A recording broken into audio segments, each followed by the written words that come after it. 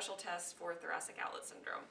So the first test, we're going to have the patient bring the arms into abduction, 90 degrees of elbow flexion and extension.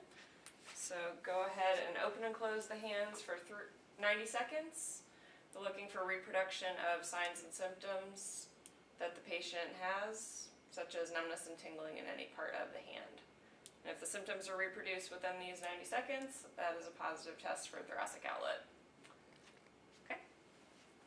The next test we're going to demonstrate is Ruse test, which is also looking for thoracic outlet. First thing you do is you find the patient's radial pulse, laterally rotate the arm, and bring it back into some abduction and extension. Have the patient turn and look towards the examiner. Go ahead and take a deep breath and hold it.